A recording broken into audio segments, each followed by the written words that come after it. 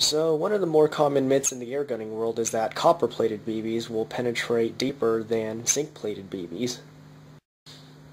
The only way to know this for sure is to scientifically test it by shooting ballistics gel.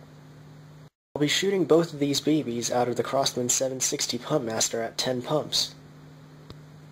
First up, Crosman Copperheads.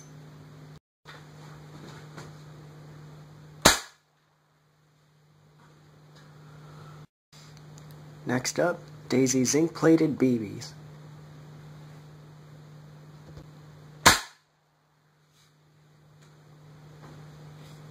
So it looks like they both went in the same depth, but just to be sure, let's try this both one more time.